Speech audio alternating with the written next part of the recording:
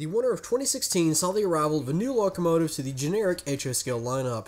This, of course, was the Lionel HO Polar Express. This was quite the polarizing locomotive.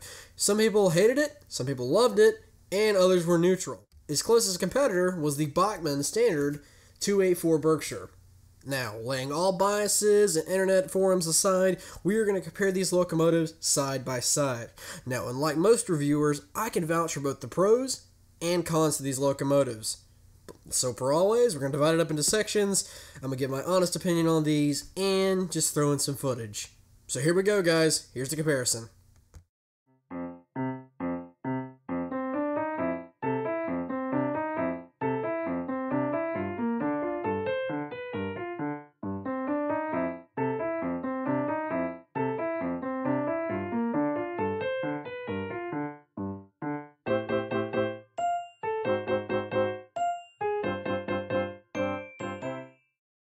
So the Bachmann 284 has been out for a few years and has gone through a few revisions. I had the first run. It was not a bad locomotive by any stretch.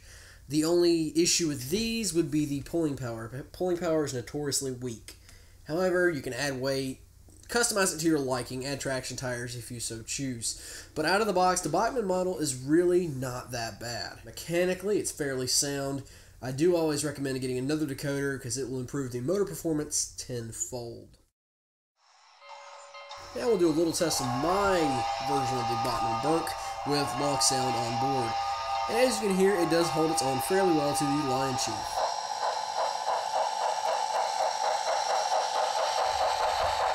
Now, my first and overall continuing impression of the Bachmann locomotive, it is not bad at all. It's a very eye-catching locomotive, it's well proportioned, and it has plenty of details. Now, between the Lionel and the Bachmann's going to win hands down on detail. This is what it was built for.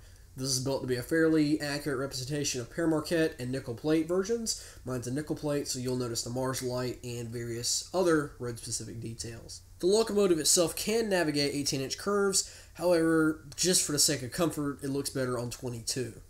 The Lionel, on the other hand, can navigate 18 with ease. Alright, the Lionel HO. My overall impression of this locomotive was very positive. I enjoyed the time I had with it. Very smooth performer. For their first attempt in many, many years, I was very, very impressed. The rail sounds were a little choppy. That's the one thing I do wish they would correct with the Lion Chief system overall, O-Gauge and HO. Bring back the old school rail sounds clarity and just quality of sounds for what you're paying for the locomotive. The one place this thing knocks the Bachmann on its feet is performance. I was very shocked with how well this locomotive ran right out of the box. The drivetrain was very smooth, very quiet. Now, we're talking on par with some of my new Broadway Limited stuff, and I've had everything from Paragon, Blue Line to Paragon 2. This locomotive's right there with them. And if you so choose, this is one thing Lionel mentions. Honestly, if you don't like the rail sounds, just stuff another decoder in there. This is a very good locomotive for the money. However, as I mentioned earlier, it does come at a large price.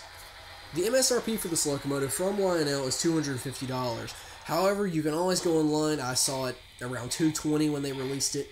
My grand total, with North Carolina sales tax, was $267. A little steep, but I supported a local hobby shop, and that was fine by me.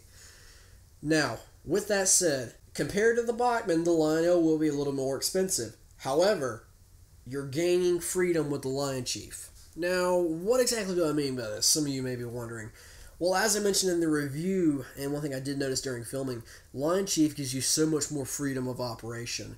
As in, normally I would be tied down to the control stand for filming or just running trains. With Lion Chief, I could be on the other side of the layout, clean something up, and still have full control over the Berkshire. And I think that's honestly where this one pulls miles ahead of the Bachmann. That and the strength alone. Traction tires help this model phenomenally. The freight test, I think I got it on camera. It was 17 cars. I did stretch it a few more with some heavyweights just to see what it could do.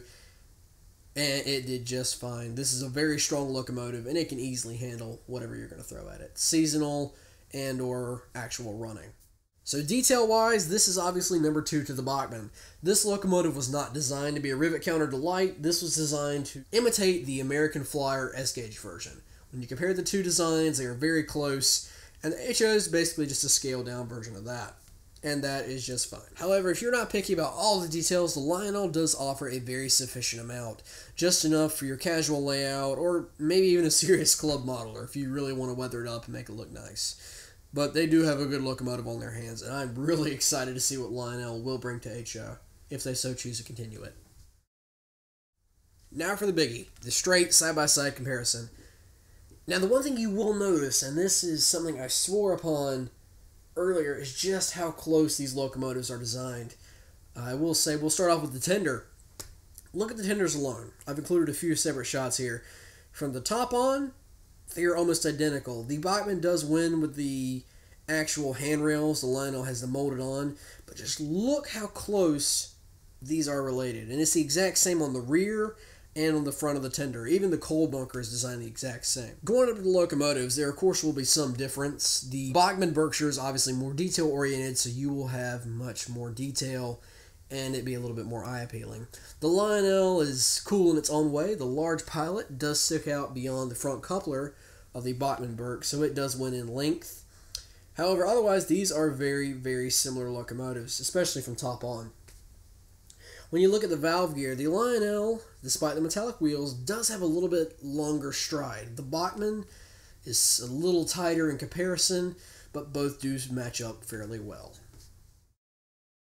Okay, the big thing for anyone considering either of these locomotives is the price point. Now, it easily can be said, the Lionel is the big dollar in this equation. I paid, with North Carolina sales tax, $267. The locomotive has an MSRP of $250. Now, if you're looking at very budget-friendly, the Bachmann will be the winner.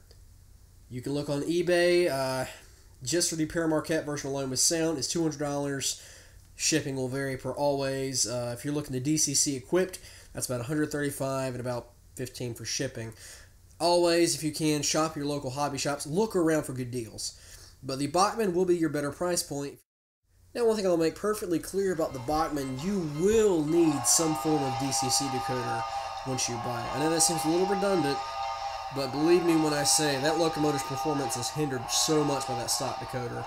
The best I got out of it was installing a ESU lock sound. I've also seen very good results from TCS Wow Sound. Tsunami's hit or miss, but that's depending on who you ask. But either of those options, you cannot go wrong, and the locomotive will run fine.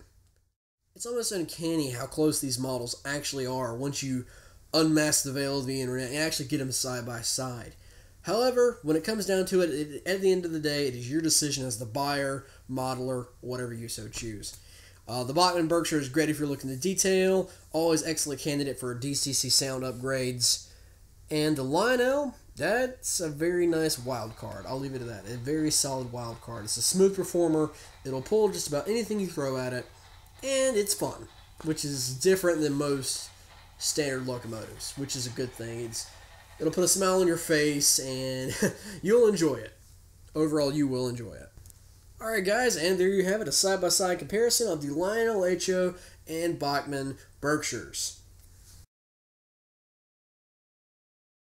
With that said, I do love both of these locomotives. They're very welcome additions to my roster, and I'll run them just as long as I can. They're great engines.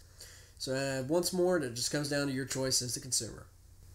With all that aside, I'd like to thank all you guys for a fantastic year and a very good December. School, work, and then a few other things pulled me away from YouTube a little bit, but I do thank you all for sticking with me through the year. Got a few more fun ideas planned for next year, but we'll see what happens. Can't do it, of course, without you guys. Thank you all once more for the support, and I wish you all a very happy, healthy, and prosperous 2017.